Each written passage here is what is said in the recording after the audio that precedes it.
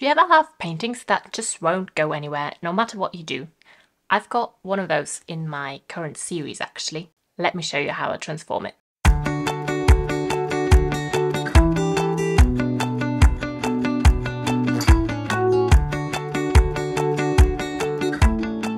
there, I'm Janine. I'm an artist and I share my creative journey on this channel. One of the paintings in my current series has been frustrating me for a while. Whatever I've done so far doesn't seem to make it better. So I'm going to take some risks to finally turn this into a painting I love. So this is my problem painting. I'm not quite sure what to do with it. I think it's now quite empty. I do have some nice textures happening, or visual textures happening on the edges, but nothing really in the middle. And also I have a lot of this texture here, which I'm not too keen on. So I might try and get rid of some of that, either by scraping with a furniture scraper, or maybe some sanding, or I might just have to add a bit of gel on top to fill in the gaps.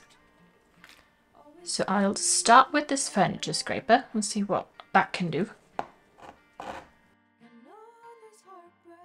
So not only is it getting rid of some of the texture, it also is revealing some of the layers underneath, and I do really like this. I don't even remember what's under there. I don't know if that's paint or if this is maybe a soft pastel. It could be a pastel. So it is getting a little bit smoother, but I can still feel quite a bit of the texture.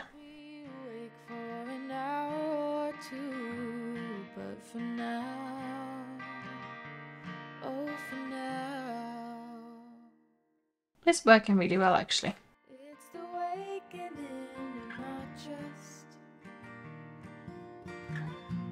It's the changing of the moon. It's the way I know one day when I'm old, I might not. Going to get rid of all of that now. I really like that punch of blue. I feel like it needed something more saturated colour in here actually, because everything was getting very bland. So it got rid of quite a bit of the texture. I'll also try sanding a little bit. I really love this area here. And these little bits that have come off as well. Looks very much like very aged. This is a 80 grit sandpaper, by the way. It's quite rough. There's quite a darker area here, so I'm seeing if I can blend that with the layer on top. If I gradually sand a little bit less going into the new area, into the new paint.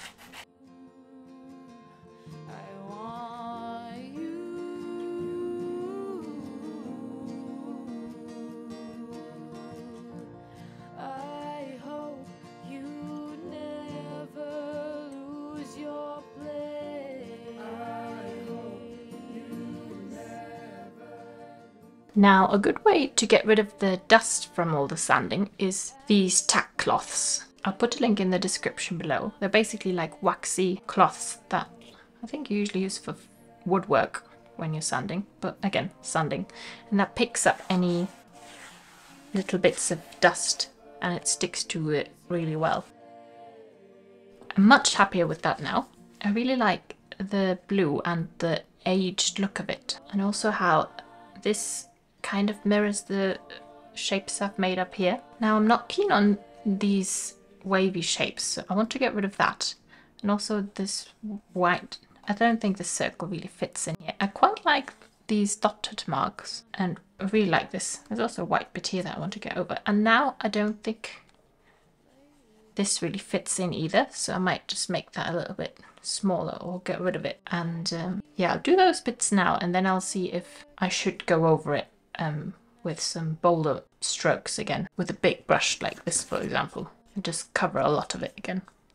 Or maybe also do more of a dark colour that I can then go over again. But I'll fix those bits first. What I was also thinking, these were the colours I've pre-mixed, and maybe I want to introduce a larger area of colour again. I know I covered up quite a lot up here. I think that would be too bold. And this is the beige I've been using, which wouldn't really change much on here. This is the green. And also, if I mixed it with white, it would basically look like this. But again, that wouldn't give anything. And I think, actually, I do have some bits of green, but I'm not sure I like them in here. Maybe I'll go more the blue route and also the brown. I feel like the blue and the green doesn't really work that well together. And this is the pink. Again, this would be a lighter version, which I do have.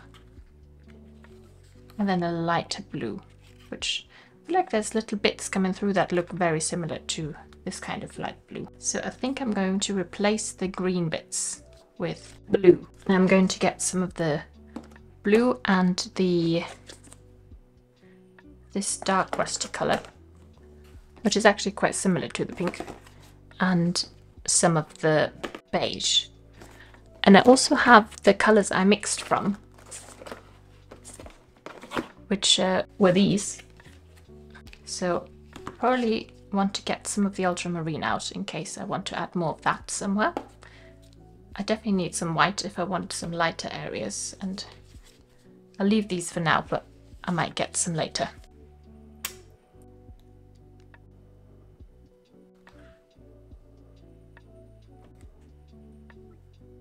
I think I'll also actually get some of this yellow oxide if I want to mix some warmer tones with this. And I like how all the shapes are quite organic, so I won't use a soft brush. I'll use this quite bristly one, which will give me some more fuzzy edges.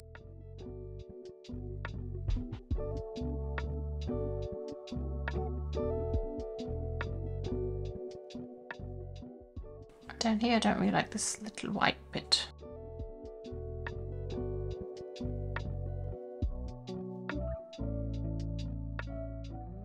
If you like this video, consider subscribing.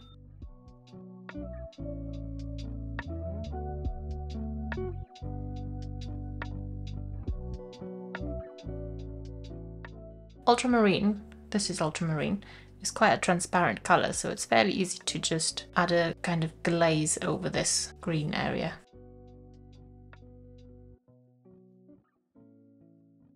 And I'm using very little paint and keep on scrubbing my brush, which will result in quite soft edges. I didn't plan this larger area. At first I thought I'll just place any little bits of green, but I do really like this really soft wash of the blue over everything in this corner. So maybe I should repeat that somewhere. How about up here? I can always paint back over it.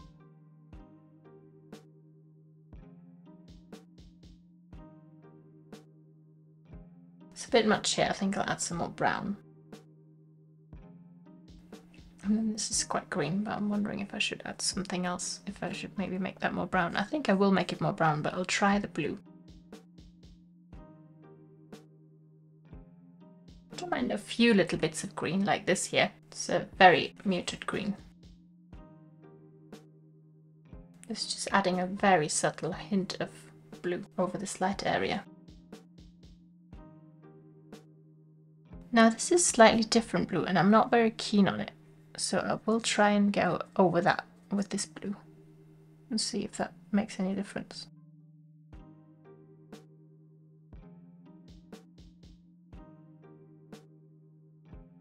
So I now have little bits of blue all around the painting, which moves your eye around. And the blue is also the darkest colour on here, apart from maybe this. It's not as dark though, it's brown. So that is where your eye is drawn to. Now I feel like this bit of blue and this is too much, so I'll go over that with a more browny colour. I'll use this big brush, might as well, because I probably will try and be precise, which is not that great. I don't really want that, and this prevents me from getting too precise, having a large brush. Well, I quite like this. Sort of happened by accident that I made this really uneven shape, but I like it. Here I'll probably do it light, but I'll see what happens if I add a little bit of that.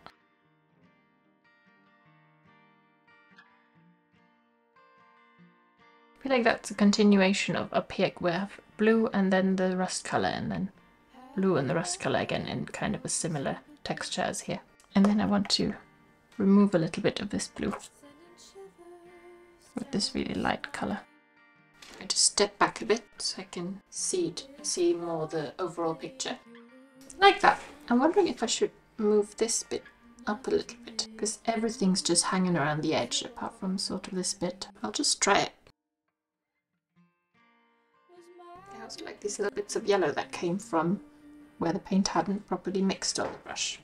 So maybe I should add a tiny bit more yellow somewhere up here. Just a tiniest smidge. I wish I didn't have the white on it. Not sure yet whether I like that or not. But overall, I'm definitely much happier with it. I'm wondering if this blue is too much. Too big. Actually, it does add something. There's this little weird bit over here. And then I wonder if I should add a bit more of this light blue somewhere. Maybe if I made this area this colour, then I feel like it's too symmetrical to this bit up here, to this shape, but not really. I mean, it doesn't have to be that square. Maybe just a little bit down here. Maybe I don't need this. Try just adding it here. Might use this spatula this time, just to have some different marks on here. It's a little bit too different to all the other bits, but if I scraped it a bit more, so more of the texture underneath can come out. Maybe connect it to this bit. I do like the colour here, I'm not sure about the shape. It's a bit better when it's a bit more organic. It was just too different to have this angular shape.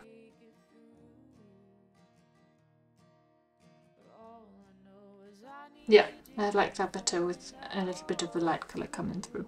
This was already almost this colour, so I'm just making it that colour. Maybe a little bit here, in this blue area, and a tiny bit in this. I really like the rusty brown and the blue together, probably because they're quite complementary colours, blue and orange, and this is almost orange. I'm just trying to have one colour in lots of different places, so your eye moves around. I quite like that now. Now I'll leave it for a bit before I look at it again, because I might love it, or I'll come up with something else to do. Yeah, I think that helped, but actually now this looks a bit up there. Maybe I need to blend these a bit better.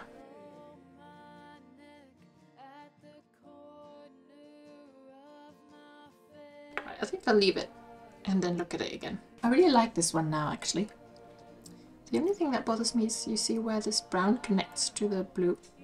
So I want to create a tiny gap here with the beige colour. Yeah, I think that's better. I haven't quite decided yet if it's finished or if it needs some more tweaks, but for now I'm really happy with it. So I'll leave it for a while and then look at it with fresh eyes again. I've surprised myself actually how much this painting has changed with just a few simple things really. So it really pays off taking risks in your painting. Next time you're stuck, just go for a really drastic change. My favourite techniques for that are removing paint like I've done here, using a large brush to go over it, or maybe use a very different colour. Thanks and bye bye. I've got